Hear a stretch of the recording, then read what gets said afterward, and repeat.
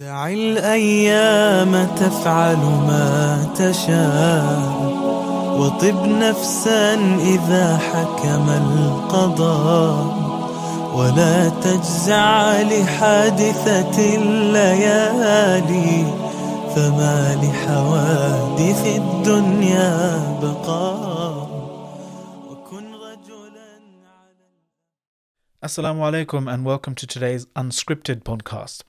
Over the last few years, more and more people in the English-speaking world have been alerted to the oppression faced by our Uyghur brothers and sisters in East Turkestan, which is under Chinese occupation.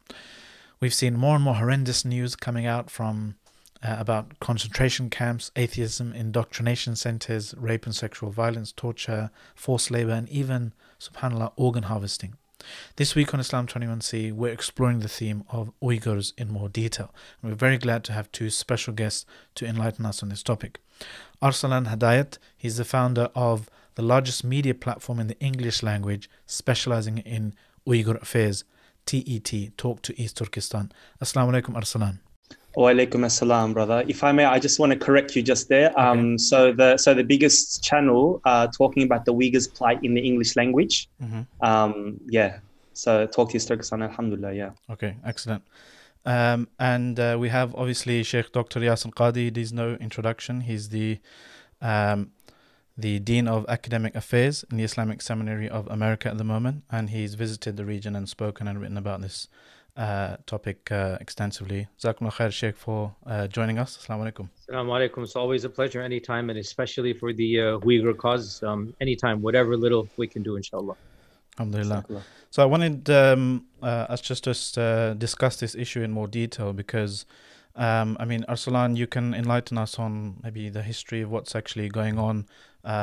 Sheikh, you've spoken about the history of Islam. How did Islam even get into China or that region in the first place?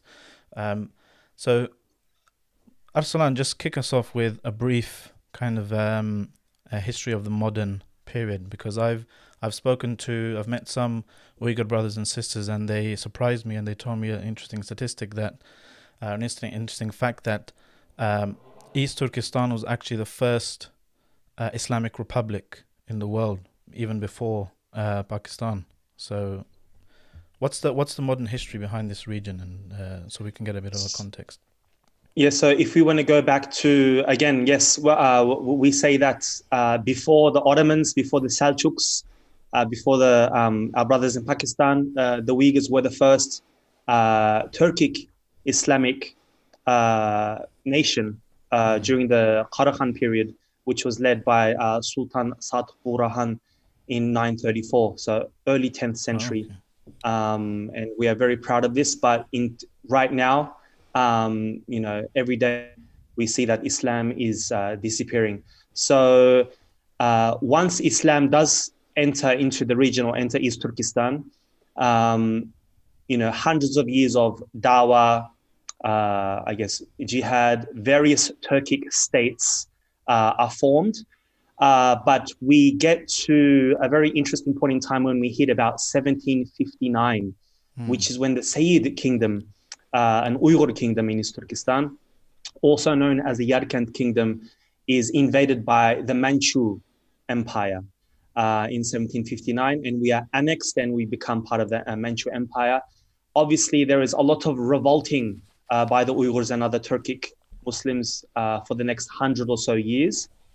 And in 1862, we do have a brief period of freedom, and during that brief time of freedom, we actually give bay'ah to the Ottoman Empire for a brief period, but that doesn't last very long. And in 1884, they annexed us once more, and we are officially given the name Xinjiang, which is what we know now today, the Xinjiang Uyghur Autonomous Region. But Xinjiang, the Uyghur Autonomous Region, comes in later. So Xinjiang is given, literally meaning new territory, in 1884. Not long after that, the Manchu Empire is overthrown by the Chinese nationalists in 1911. About 20 years later, in 1933, the Uyghurs are able to establish the East Turkestan Islamic Republic in the city of Kashgar. which borders with Afghanistan, but that is short-lived. And then for the next 10 years or so, we are trying to gain our independence once more from the Chinese nationalists. And in 1944, with the help of the Soviet Union, we have a second East Turkestan Republic established towards the north of East Turkestan in the city of Gulja, which borders with Russia. It's towards the north. And that goes for about 5 years. And historically and popularly, in 1949, the Chinese Communist Party comes into play, and they take over the region, promising us to unite against the nationalists. And because during that time, the common enemy between the Chinese communists and the Uyghurs were the nationalists. So there was big propaganda going on. And finally, in 1955, so that the Uyghurs do not revolt against any sort of Chinese empire, any party, any government once more, they give us the name Xinjiang Uyghur Autonomous Region, by name autonomous, but in no way are we autonomous. We don't vote for our own leaders, and things like this. And at the beginning, it seems okay, but then we go through various stages of oppression. So one, you may know that the Uyghurs, we write in an Arabic script. Our language is Turkic based, but we write in an Arabic script. So that's changed into Latin immediately. Just like kind of what Atatürk did during when he, first established the Turkish Republic. So people like in my mother's generation, cannot read, or they can read, but they are not very fluent in the Arabic script. Yeah. Whereas a generation after that, they are in the Arabic script. So from 62 to 82, they have Latin script.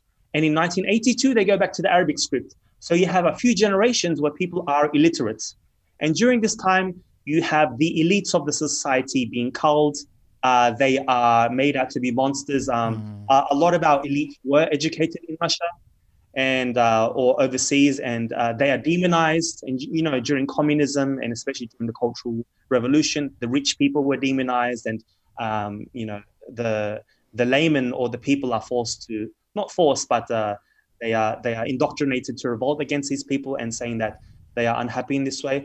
I mean, there are brief times of freedom, but what seems to happen is every 10 years or so, there is a slaughtering or culling of people. And I liken this to a Hollywood movie that I saw a few years ago called Snowpiercer, where you have the last remaining population of the Earth on a train. And every 10, 20 years or so, because the population in the train gets so large, they start to cull the last cabin. And so we have this. So at around 1980, China introduces the one-child policy to the majority Chinese Han population, and the two-child policy to the rest of the minorities. These are Uyghurs, Kazakhs, Mongols, Kyrgyz, everybody else. But the Uyghurs revolt against this in 1990, and we have the Baran massacre, where thousands are killed because they wanted to, as Turkic people, as Arab people, as Muslims, we generally have a lot of children, 4, 5, 6, 7 children.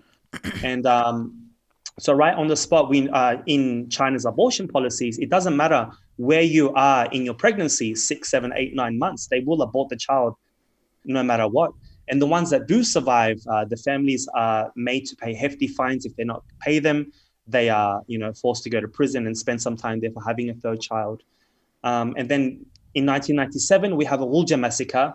Gulja massacre was based on religious freedoms where women were not allowed to wear hijab, or the men without beads. And so there was a large massacre in 1997, February the 5th, 1997. And we commemorate that every year. 12 years later, we have the famous Urumqi massacre.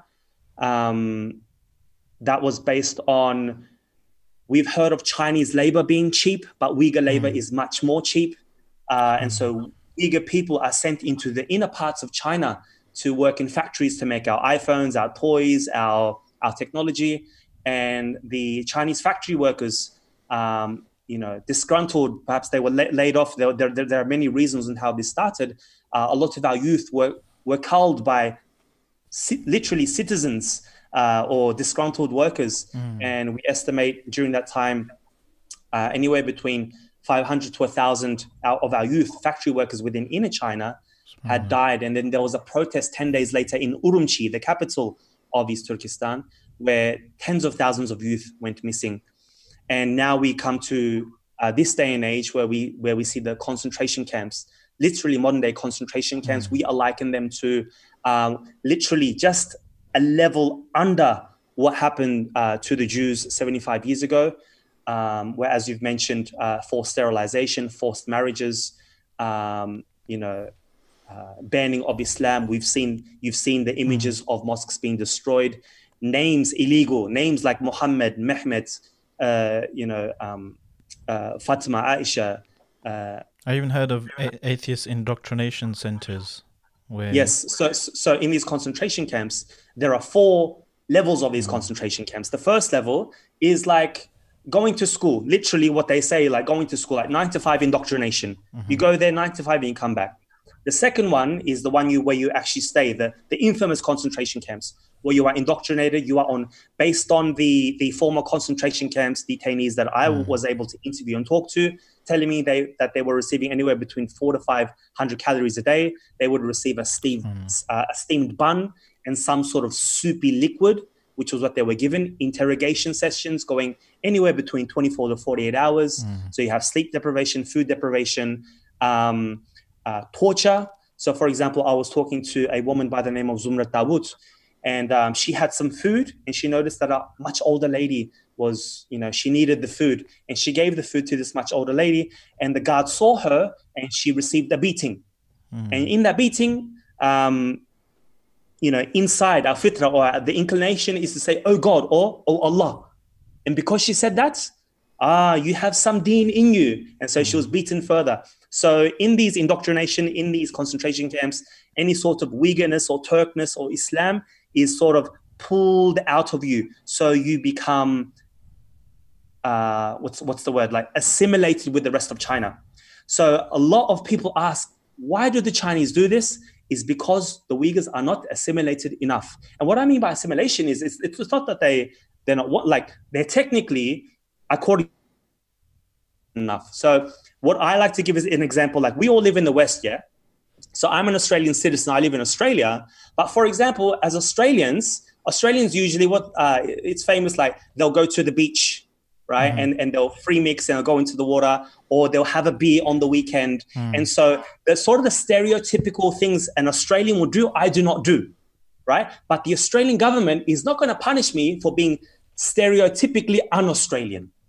You know what I mean? So the Chinese, the Uyghurs being Muslim, practicing having a bead, having a hijab, or talking the Uyghur language, not wanting to marry with Chinese people, all these things that we see as normal every day, like the British Muslims do this on a daily basis, American Muslims do this on a daily, you guys have lived this, is seen as separatism, extremism, and they believe that this leads to terrorism. So in a nutshell, this is why we are being attacked. It's not purely a war against Islam, because we know that the Hui Muslims have been living quite freely. There are some areas like cities like Lanzhou and Ningxia and Xining. There are these places where, honestly, if you went to these places, I mean, I'm sure the Sheikh will agree, some of these places are like Saudi Arabia, women in niqab, madrasas, Quran and all this. But even they, for the past 2 or 3 years, have been suffering, not to the level of the Uyghurs, but they are suffering as well.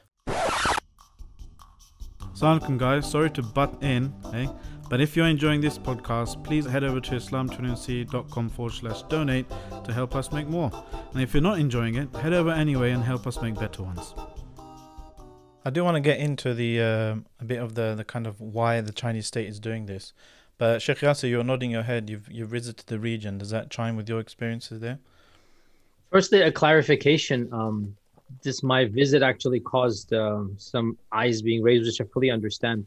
So I visited 3 years ago, I think, and because I went through a travel agency, our bookings had already been done 10 months in advance. So when the trip was announced and everything was basically set in stone, there was no whiff of what's going on with the Uyghur community. By the time the trip's coming closer and closer, the news is coming out that something is happening, but we're not quite sure. It wasn't fully there. And so there was a point, should we go, should we not go? And I decided, the only reason I will be able to go is if I try my best to at least meet as many Chinese Muslims and get as much information as I can from within. This was, again, way before the news had come in public. It's only amongst the Muslims, whisperings, whatnot going on. And so had I known of the realities, then obviously I do not encourage going as a tourist to China right now, even if there's no COVID, because obviously we are indirectly supporting a regime that is doing horrendous things. But my only excuse was this was before the news had gone public. And then after I came back, I gave a very well-received lecture, which alhamdulillah was viewed by, 50,000, 100,000 people, where I went over the history of Islam in China. And I went over some of the repressions that even the Hui and the others are undergoing. Our group was not allowed to go to the Xinjiang province. And even as our group went, it was being monitored and followed wherever we went. We could see the secret police. They weren't that secret. We could see them in the hotel lobbies with us. We could see them following us around, just because we were a large group of Western Muslims, just because of that. And we interviewed the local Chinese Muslims living in the major cities. And honestly, it was very sad for me to see the level of state control and the level of knowledge as well that they had, which was very dismal. It wasn't their fault. Obviously, it's not their fault that they're that way. I did not meet a single imam or sheikh that had been trained within China that could carry a simple conversation in Arabic. They understood my Arabic, but they could not reply back. So this was like, to me, the equivalent of a first-year Arabic learning in Medina, for example, like your Arabic, not even in the college, but the Arabic language program. I'm sure they studied some basic fiqh, but their Quranic recitation was, a lot to be said about. And these were their trained imams. And I asked around surreptitiously, where are the Medina grads? Because when I was in Medina, there were hundreds of Chinese students, hundreds. Again, this is in the mid-90s, right? And apparently, if you graduated from those foreign universities, you have no opportunity to become a sheikh or an alim. You have to just go and get a menial job or whatever. And so the people giving da'wah are basically under state control. I asked the imam of one of the masajid there that, are you allowed to preach, Islam and whatnot? And he phrased it in a very nice way. He said, we have full freedom to say whatever we want to whoever comes to us in the masjid. Okay. So they're not even allowed to talk about Islam outside of the masjid, so their level of Islam is a lot to be said, in that regard. But I have a question for you, Arslan, is that you're saying you're Australian. So you're born and raised in Australia? Born and raised in Australia. Okay. So your parents grew up in the Uyghur province. Yes, my parents grew up in the Uyghur province and they left right after the Cultural Revolution. I was lucky enough to go to the region, I guess, 12 times. And each time I went, I would spend at least half a year, 5-6 months. So, okay. So when your parents grew up, I'm assuming this is the 70s and 80s era, yes, they relatively had far more freedoms than anything we're seeing now. Is that correct? So the Cultural Revolution ended towards the late 70s. And so they were going through the Cultural Revolution. So they were going through oppression at that time as well. So, but from what I'm hearing from the Uyghurs that lived during the 80s, they relatively had freedom. Like they would have the Quran under their armpit. They would be able to carry it around. So my parents left in like 1980 before they saw any of this freedom. So there would be a softening of policies and then a hardening of policies. So I'll give you an example. Uyghurs used to be able to go to Hajj on tightly controlled groups.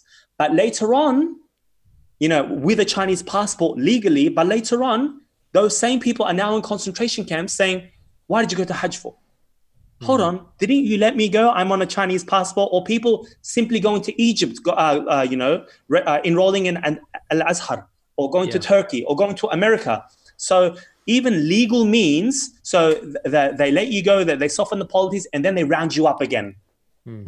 So they've used this sort of policy for many, many years.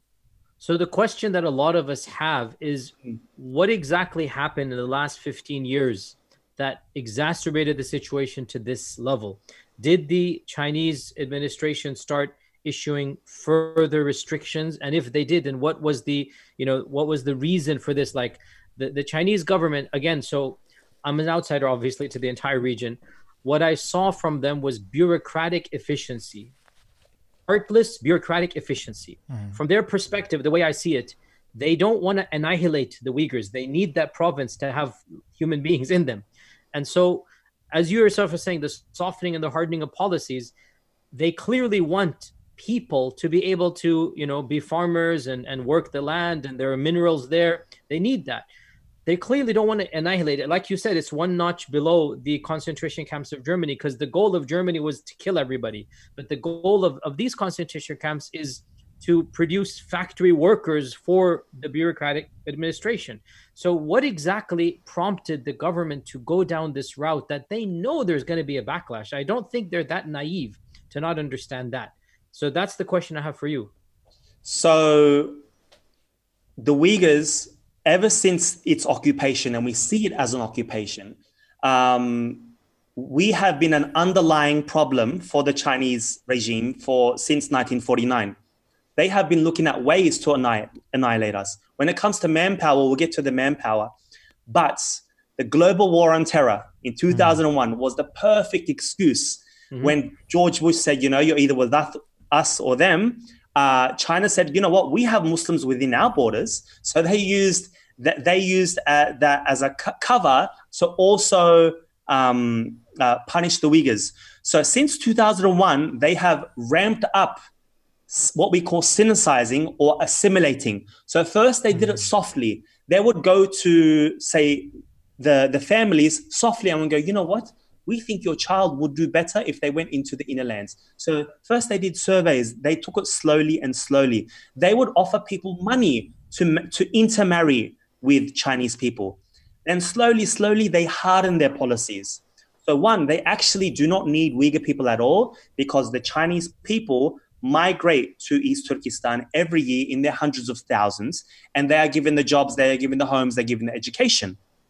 The difference between the Germans and the Chinese are actually smarter, because they have the money and the technology and the capability to profit off the backs of Muslims. So just like the people that live in the wild, you know, us, when we want to eat a cow, we only want the best pieces of steak. We want the ribeye, we want that, and we throw away the rest. But people in the wild, they'll use every part of the animal. So what I meant to say is the Uyghurs, from their hair. Their hair right now is 100, I forget the statistics now, but it's a multi-billion-dollar industry right now, because the women's hair, I mean, you know, like obviously, you know, as Muslims, women are not allowed to show their hair, but culturally wise, symbolically, the Uyghurs' hair means certain things, like various knots. The women's hair I'm talking about, it indicates whether they're single or not, and has various different meanings, what province they're from and whatnot. So in the camps, the Chinese are profiting from their hair. Number two, they're profiting from their labor. We know from the Australian Strategic Policy Institute that 83 global brands, including Apple, Samsung, H&M, and all these big brands that we know are directly or indirectly involved. And this has been proven. So they profit off the labor. They profit of what we call halal organ harvesting. Now, obviously, Sheikh, you know your fiqh, there's no such thing as halal organs. But this term has been coined because many people in the Gulf area opt, and there are many commercials and hospital ads on YouTube you can find, and I'll send you those links, where you will actually see Muslim canteens and masajid where hospitals are being destroyed. You've got these hospitals to cater for. You cut out there for a second. You're saying that you find Muslim masajid on hospitals? In hospitals, in the inner parts of China, specifically to cater for those rich Arab, the people in the Gulf that go and get their halal organs. Because apparently what they're asking for is they want organs from Muslims. They don't want organs from people that have, you know, consumed alcohol and pork. And they have a database. Speaking to a few concentration camp detainees, what they've told me is the first thing that the Chinese, the authorities do is before they even go to the camps, they check their eyes. They take their blood on a daily basis. They are given injections. So they are put into this database, and they have all of these records of these people, and these people are ready to go. You know, 30-day money-back guarantee. If that organ doesn't work, so there is this going on, and you can simply type in halal organ harvesting. You can see the many interviews. You can see the testimony that former Uyghur surgeons, who literally, we have one surgeon by the name of Anwar Tohti, who currently resides in London. He basically said they went to execute a Uyghur prisoner, and they purposely shot him in the shoulder. And while he was alive, he was forced to extract the man's organs while he was still breathing.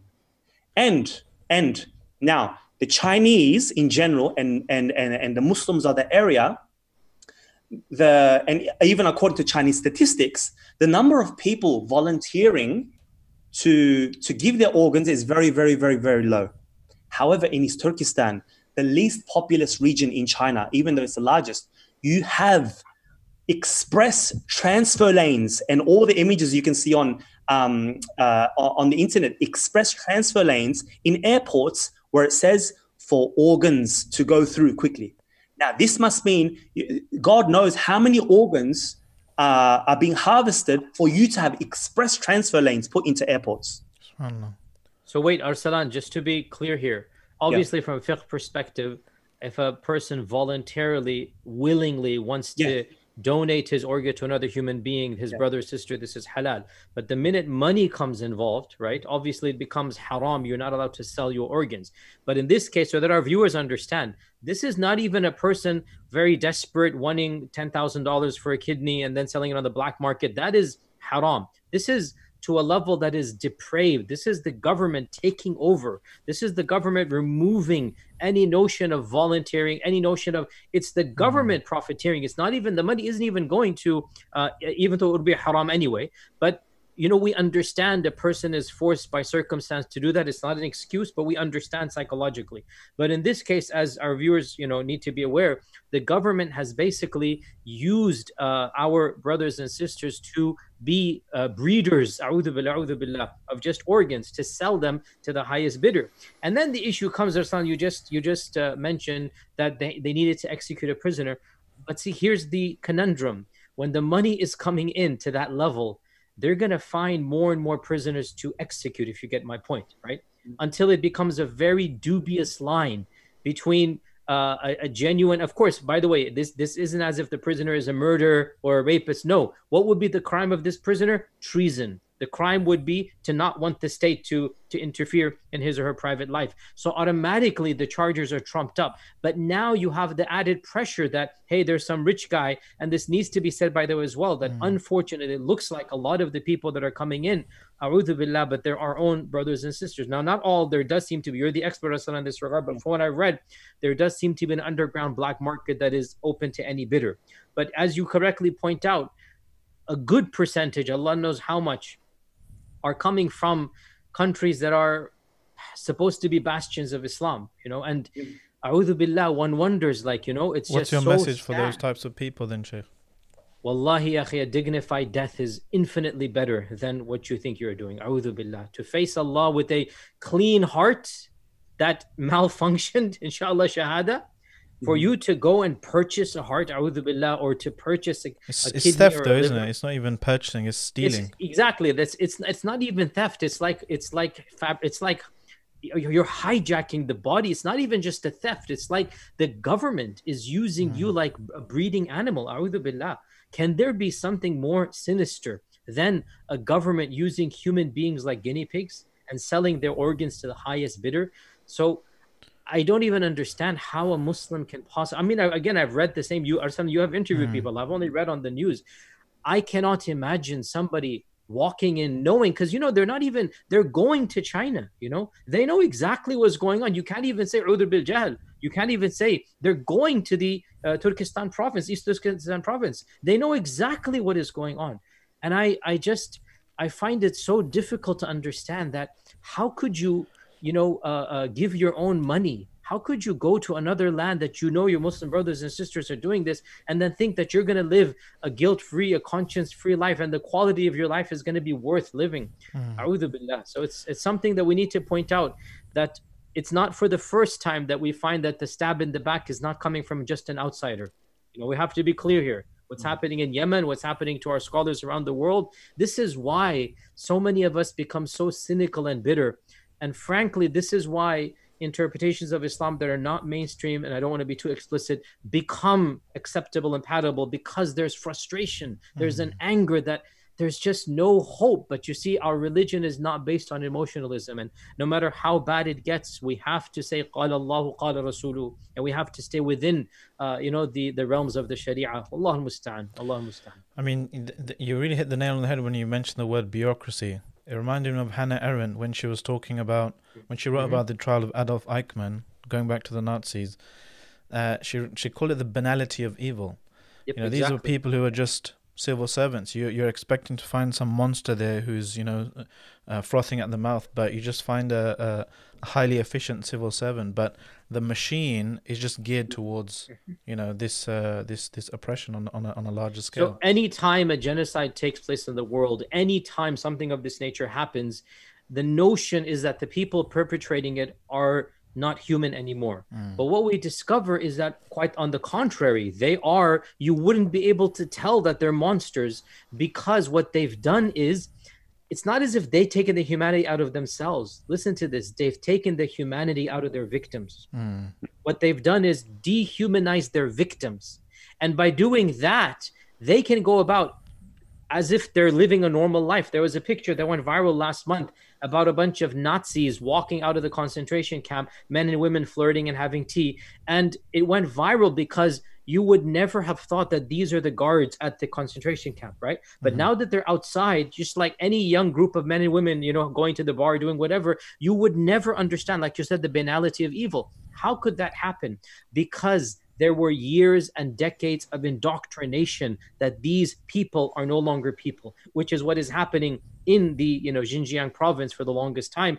And unfortunately, it has begun in segments of Europe and other places in America as well. Nowhere near, we're not even out of it, like comparing, but I'm saying we in the West should learn that these notions of assimilation, of integration of our values, this is a very dangerous talk that is headed towards a direction that is not palatable. And you see China on one end of the spectrum, but the brutal fact is the far rights in our countries are in the beginning of that spectrum, right? And if we allow the far rights to achieve their version, of society, this is a stepping stone to what we see in this current regime in China. Allah musta'an.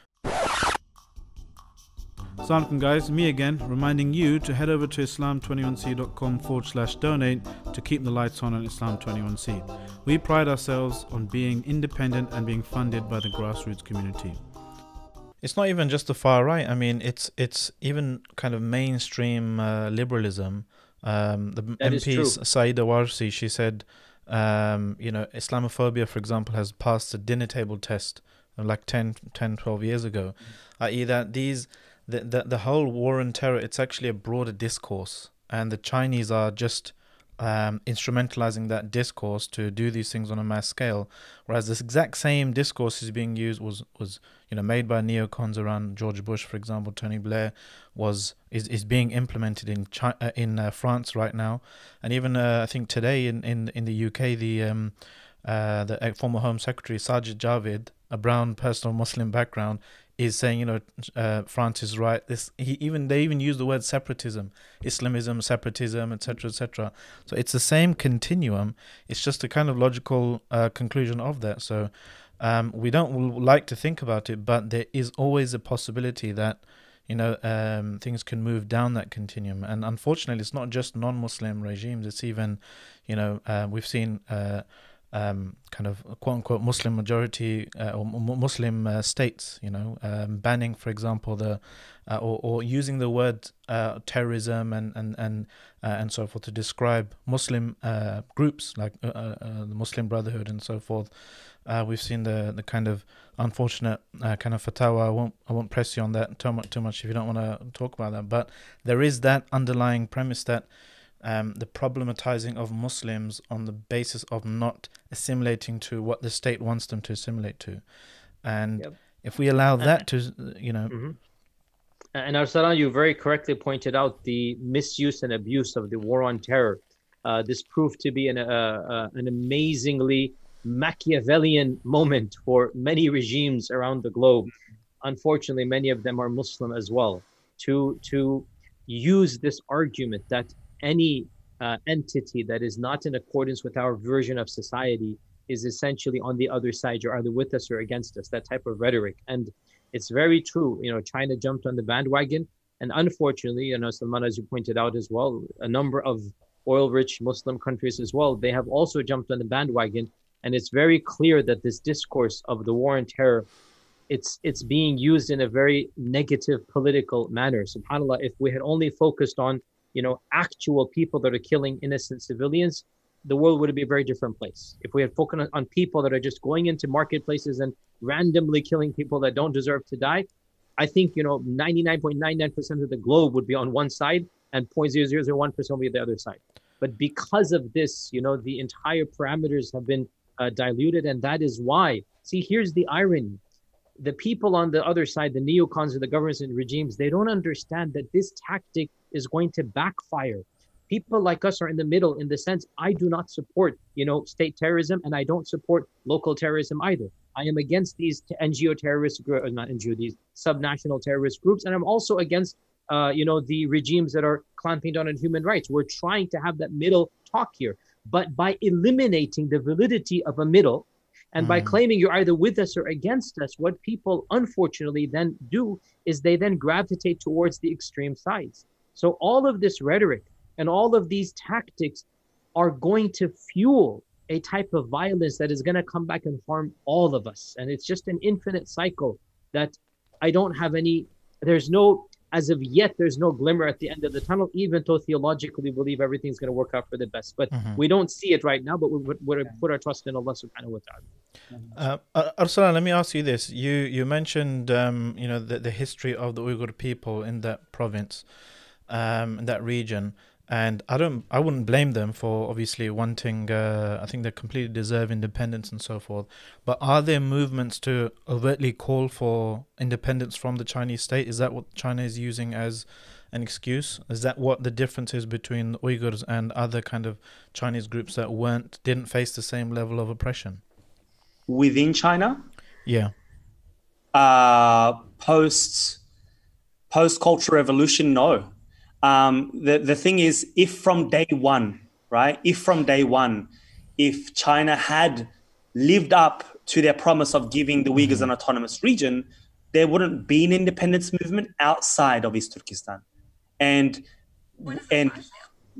some people may disagree with me, but the only reason now we see a lot of activists coming through is because of concentration camps. Yeah. It's not 2017 where suddenly we had all this oppression. No, this oppression has been going for 70 years.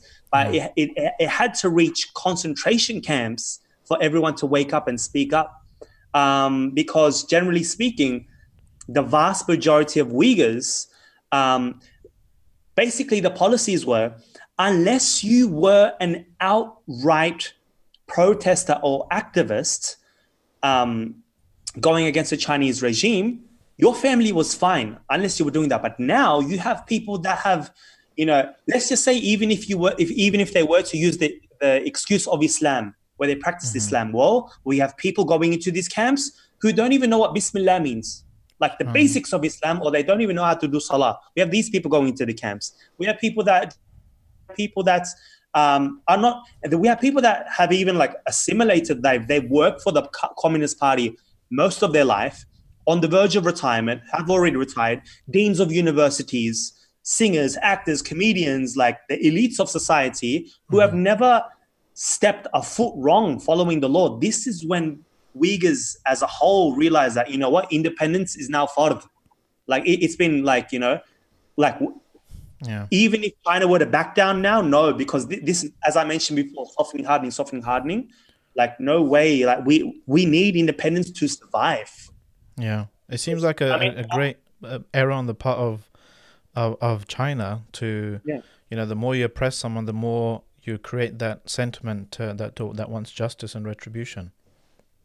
Yeah, I'm sure that there are many peoples around the world who are living under a government, Canadians, Americans, Australians, there are native people around the world. Generally speaking, you don't see those people calling for independence because generally speaking, they're given their rights. So if they were right now, we need independence to survive. So that's why we need to call for independence. We've always been independent, but yeah, it's either independence or literally death. And it's not just a cliche. That's what literally. Arslan, would you happen to know the latest percentage of actual Uyghurs and Han Chinese in the province? Like, I know around, was it 50 years ago, it was like almost 95% fully, ethnically Uyghurs, or the people that used to live there for centuries. So a very, very small percentage of the Han. Yes. And I know in the last, as you said, 20 years, there's been a huge, government plan. It's literally, think of the Palestinians and the European Jews that came in the 1930s and 40s, right? Think of that. Now that's happening. So what are the latest statistics in terms of the broader population being just camped in by the authorities and put in? So according to the Chinese statistics, the Han Chinese make up about 47% of the population. Yeah, the Uyghurs. The Uyghurs make up about half of the population, together with Kazakh, Kyrgyz, Uzbeks, and other tiny minorities. So it's literally 50-50. According to Chinese statistics, organizations on the outside, we range our statistics anywhere between 20 to 35 million Uyghurs. This is what we say. But it's very difficult to get census. But the Chinese are saying the Uyghurs themselves are around 11 to 12 million. And then the Chinese are also around 10 to 12 million. Now, get this. Okay. Get this. So this is like the total population according to Communist Party statistics.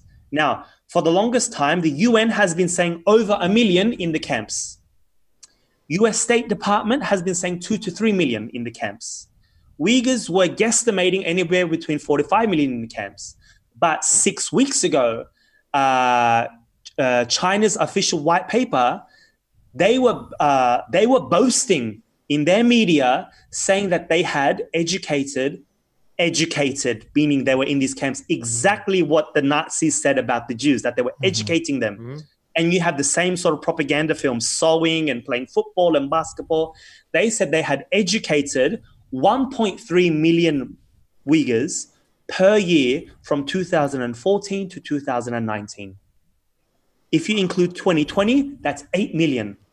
Now, if the Chinese statistics are correct about the Uyghur population, if there's 8 million in the camps, or 8 million went through the system, what, the last 3 million, you got kids, you got older people, and even kids. What's going to happen to all these kids when the parents are in the camps? They're also sent to boarding schools where they're indoctrinated, from a young age. Just like you send your kids to madrasas, teaching them Quran and fiqh. Over there, they're teaching them communism and to worship Xi Jinping, and that your rizq does not come from the sky. Your rizq comes from working hard. This is what their children are taught, forced to speak Mandarin, forced to give up their names, the Muslim names that they were given. And so statistics-wise, that's what's happening. And according to one concentration camp detainee by the name of Mihrigul Tursun, during her stay, she witnessed in a 3-month period, 9 people die, just in her cell.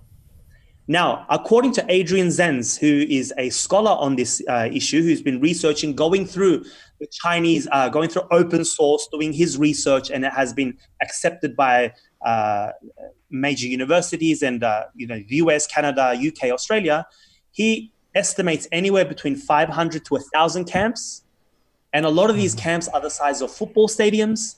So you can imagine, in a recent article written by the Radio Free Asia, they recently found at least 2 camps with crematoriums next to them. SubhanAllah. So Allah knows how many people have died. Right now, I have many friends, still to this day, they have not been able. I have one close friend, she hasn't been able to contact her mother, her father, and her 2 brothers for the past 3 years. And she has nothing to do with, terrorism or extremism or anything. Just normal abiding citizens. Exactly.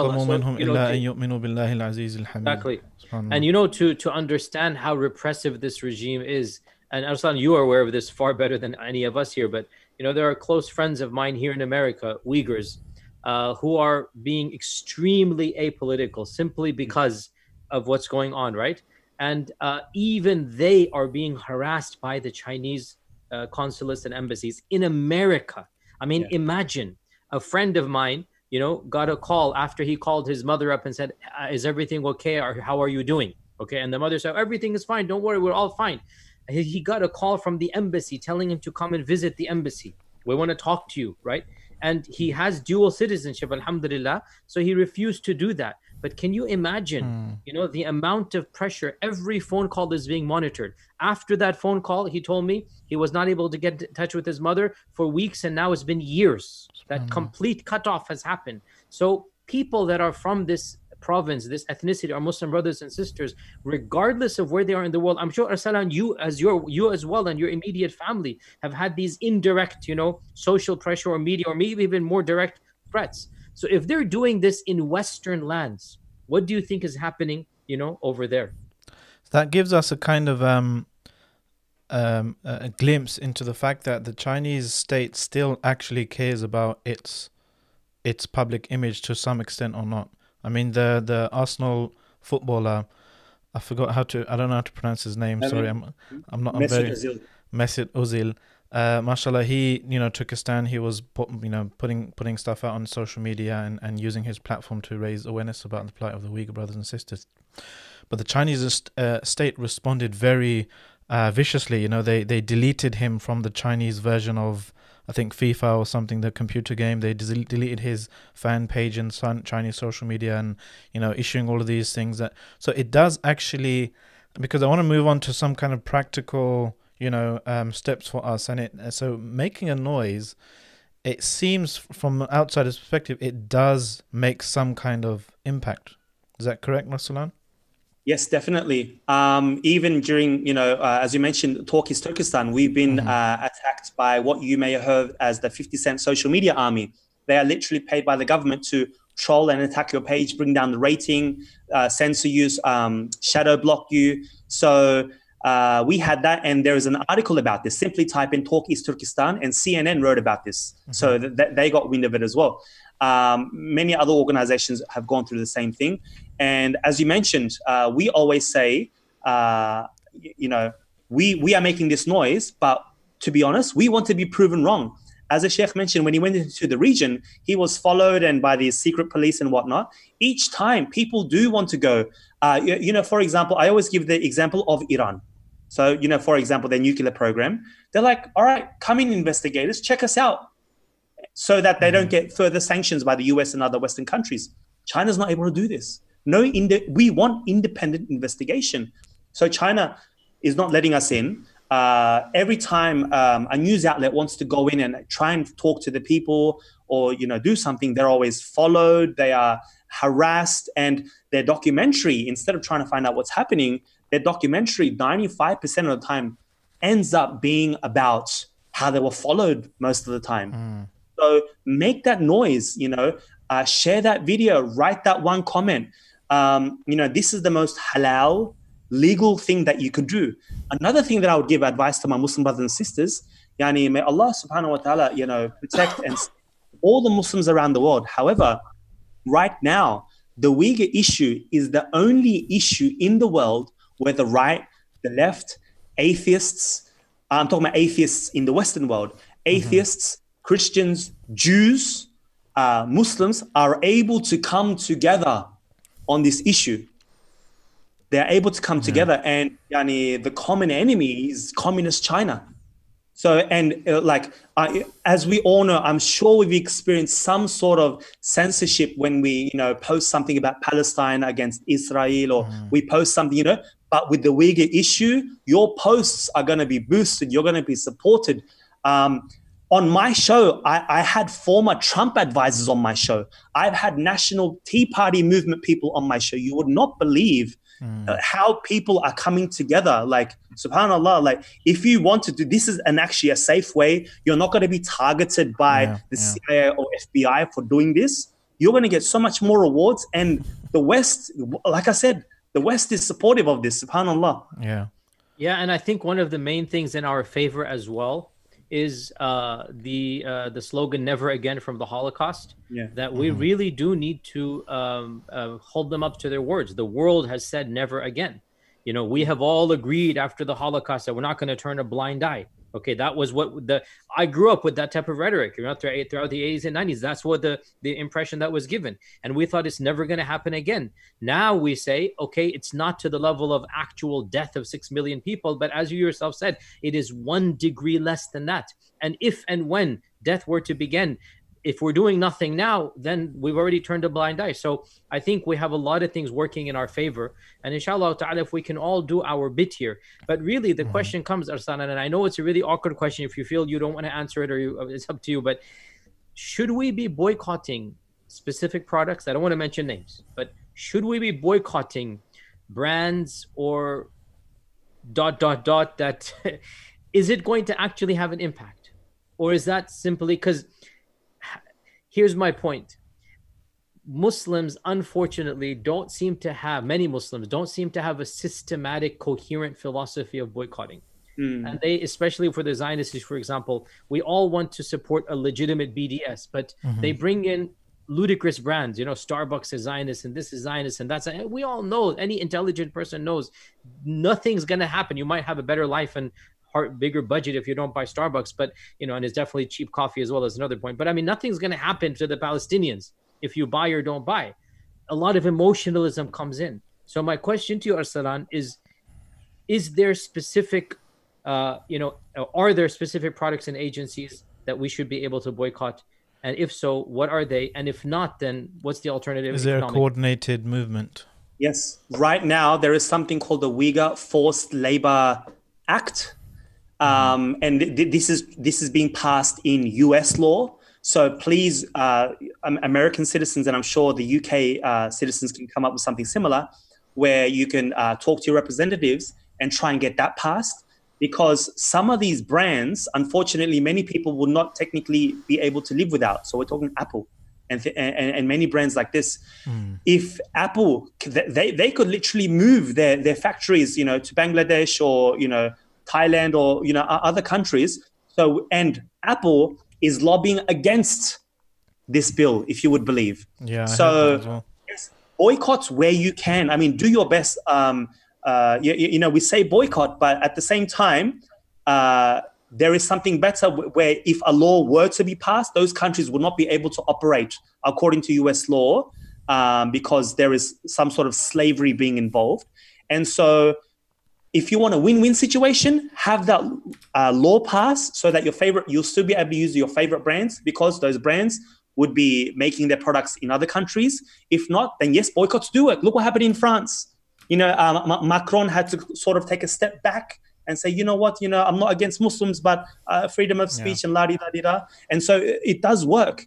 But, France is not China. Our whole lives are dependent on China. Do your best, because if we tell people to go to the extreme and boycott, they're not going to do it. It's going to be difficult. Do your bit. There may be a toy that you're going to buy for, or whatever festival you're celebrating.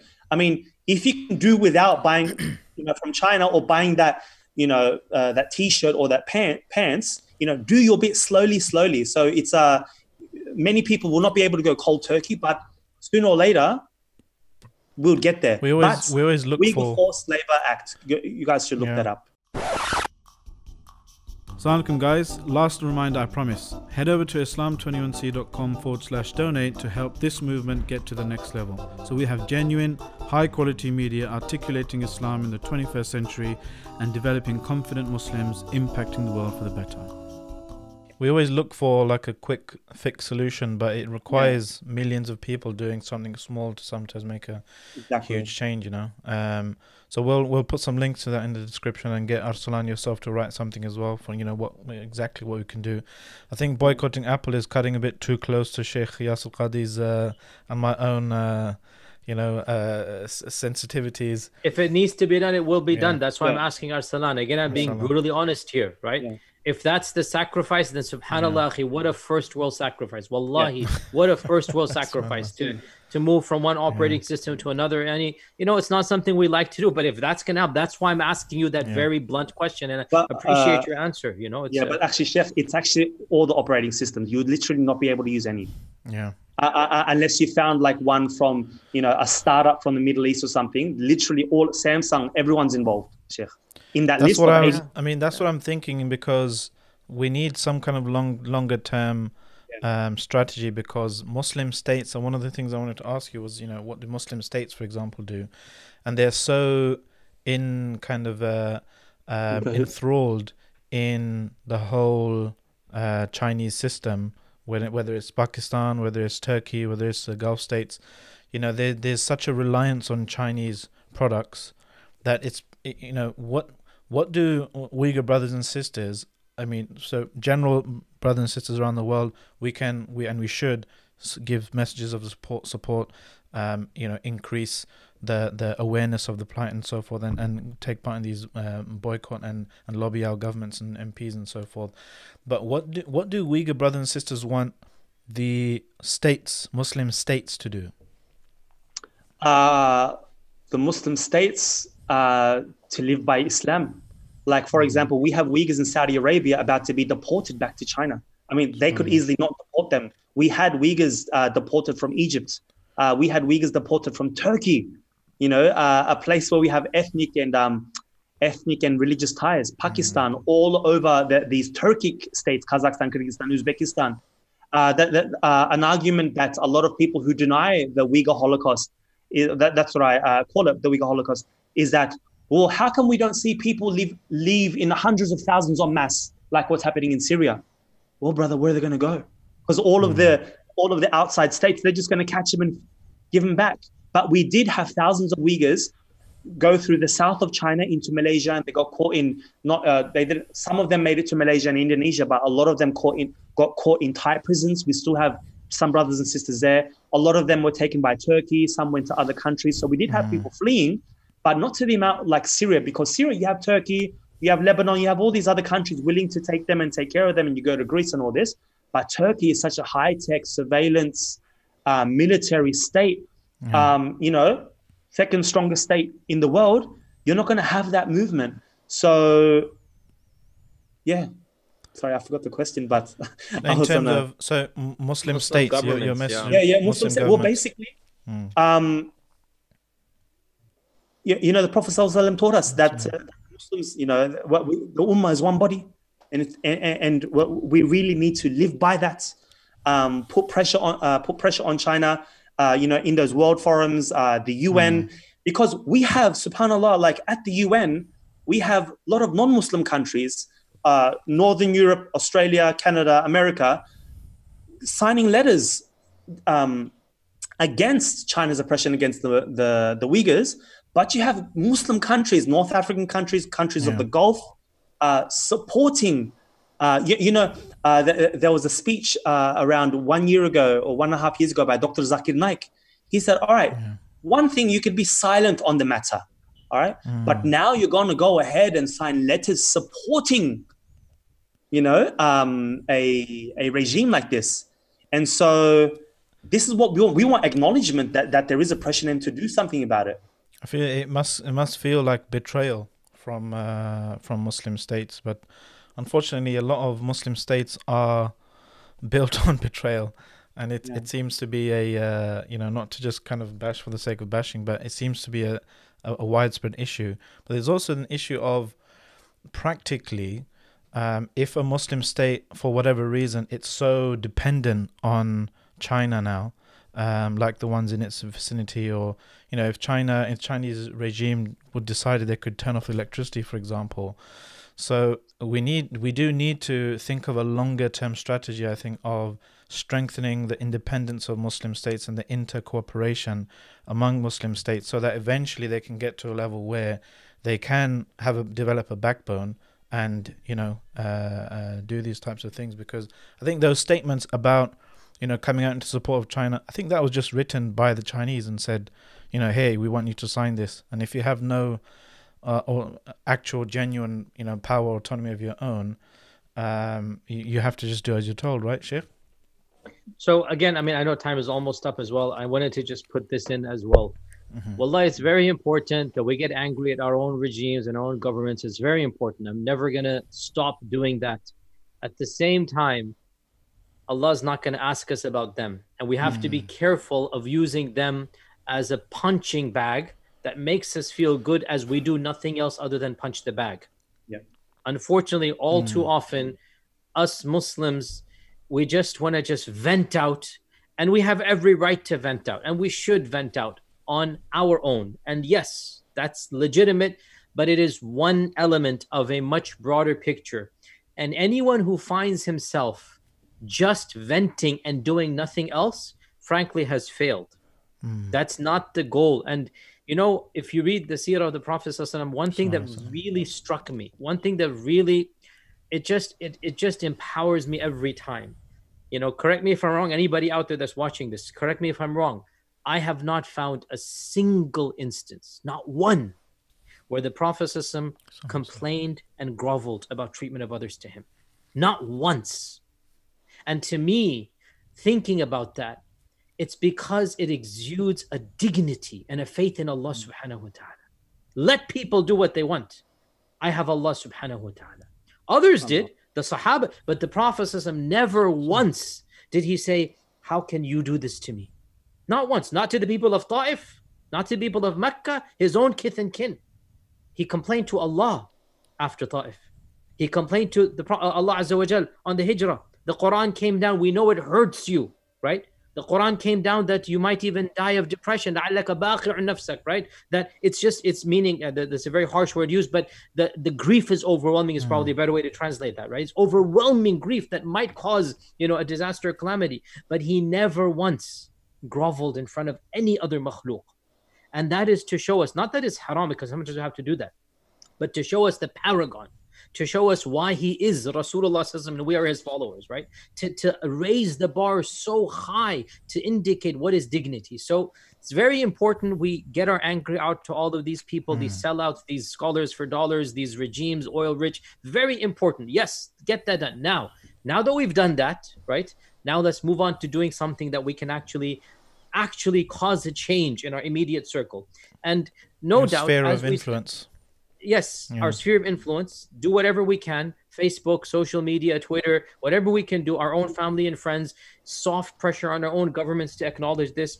But you know, at the end of the day, here's the point, my concluding message, you know, and you know, feel free to have other questions, but my concluding message is as follows. We might not see the light at the end of the tunnel. We might not see the Uyghurs fully freed. We might not see the Palestinians living in peace. We might not see the world achieve, you know, the complete peace that we are promised under the end of times. You know, we might not see that. But Allah subhanahu wa ta'ala did not create us to see that. Allah created us to do whatever we can so that when we meet him, we can say, oh Allah, this is what I did about the Uyghur situation. This is what I did about the Palestinians. This is what I did about the Syrian refugees. And if we're able to show something, and the very least that we can show is a genuine concern in our hearts.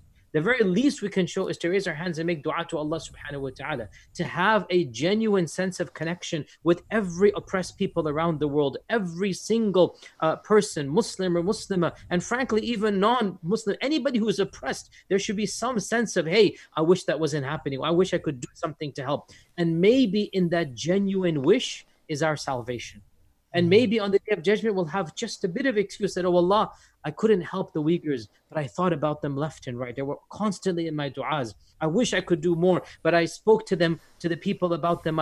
Whatever little I could do. And perhaps in that is our salvation. And as we live our lives and we find these causes and we fight for them in whatever little way, inshallah ta'ala, our lives get a nobility of purpose and a higher meaning. And in doing that, we will gain the pleasure of Allah subhanahu wa ta'ala. So it's not a optimism that is going to make us feel good in this world, but inshallah it's an optimism that will make our life worth living, and it's an optimism that we will see the effects of what we've done in the akhirah. And if we see it in this world, then alhamdulillah, because again, how many of the Sahaba died before the conquest of Mecca, right? How many of them, my own namesake Yasir, and his wife Sumayya, they didn't live to see the fruits of their sacrifice in this dunya, but inshallah what they saw of the akhirah, and then their names come down in legacy. And that's really our goal, that Allah Azza wa Jalla will write down our names, that we did whatever we could, and then we're going to meet the rewards in the hereafter, inshallah.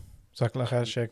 I'll just add that there's no Muslim or anyone living now watching this that is not able to do something. There's always, even because everything that all the information that's shown to everyone in this day of social media and everything, it's all algorithmically controlled. So each and every person has the opportunity to help some important news go viral.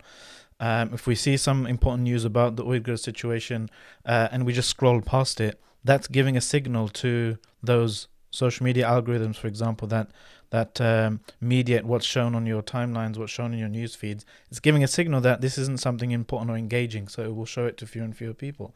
If we pause on that, if we spend a few seconds, we click the link, we read what's going on, we share it, we comment, etc., etc., we engage with that thing, it gives more and more signals to the algorithms to show that thing to more and more people. So every single one of us, we have the opportunity to help important news go viral, because naturally when we see something that displeases us, we see something that's sad, we want to just kind of cognitive dissonance, right? We just want to block it out, we just want to ignore it and move on, right? We want to minimize that little window or change the channel or whatever. So we have to fight this and do our part in the kind of this algorithmically controlled world.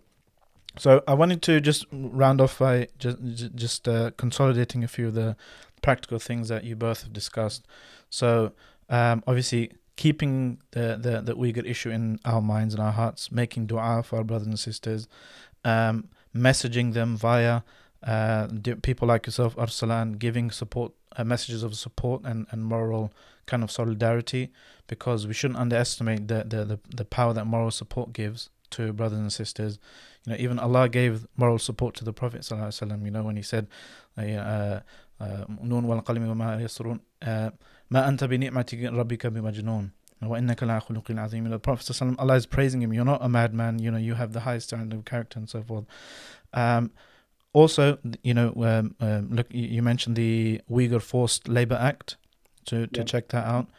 People in the UK in particular, we can send messages of messages to our Foreign and Commonwealth Office to issue a statement. Our local MPs, for example, we'll put these things in an Islam 20 article as well, inshallah, just to consolidate that.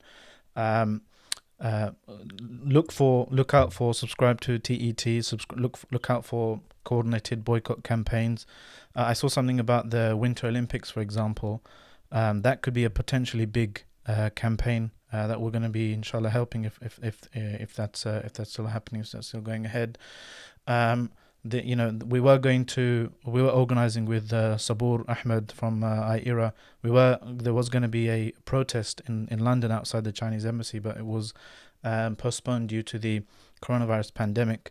But that will be going ahead, inshallah, soon when the lockdown is lifted. And try and do our best to get the word out. So Jazakallah khairan for joining us. Shaykh Yasir, you gave your last words. Arslan, what's your final message to the brothers and sisters watching? I want to say, even before obviously dua and all those practical things, but another thing, brothers and sisters, and I'm sure Dr. Yasir Qadhi will agree with me, and other shuyukh and other people that give Jum'ah khutbas, is that brothers and sisters, we have a lot of brothers and sisters who will tune into Islamic channels like this, who don't pray, who don't practice Islam, but mashallah, they're still Muslims. And I just want to say, you guys are living freely in the Western world. You have freedom to pray, you have freedom to have your lihya, your hijab, to fast. And I say, please turn back to Islam, because we have brothers and sisters in East Turkestan that want to pray, that want to fast, that want to give birth and name their children Muhammad. But on a daily basis, thousands of Muhammads are being aborted. Thousands of Muhammads are having their organs harvested. Thousands of Fatmas and Aishas are having their organs harvested. So please turn back to Islam, because you are free to practice your Islam. And wallahi al-azim, if the Uyghurs had the freedom that you had, subhanallah. So please be grateful for what you have. You guys have a voice, and Allah will ask you what you did with that voice. And that's my final message. Jazakallah khair, brothers. On that note, I'd like to thank you both again, Shaykh Yasir Qadhi and Brother Arslan Hidayat. Check them out in the comments below, in the description below. We'll put their respective talks, and and websites that talk about these things in the description below, inshallah. And jazakumullah khairan for to you all watching at home today. If you enjoyed the discussion, if you like the podcast, please give a like and a share, get involved in the comments and let us know your thoughts on the matter. Please do try and share this news and all of the stuff that's going to be coming out about the Uyghur situation on Islam Community and elsewhere. And until next time, jazakumullah khairan. I've been your host Salman Bad. Assalamu alaikum wa rahmatullahi wa barakatuh. Wa alaikum assalam wa rahmatullahi wa barakatuh. يا من أجبت دعاء نوح فانتصر وحملته في فلكك المشحون يا من أحال النار حول خليله روحا وريحانا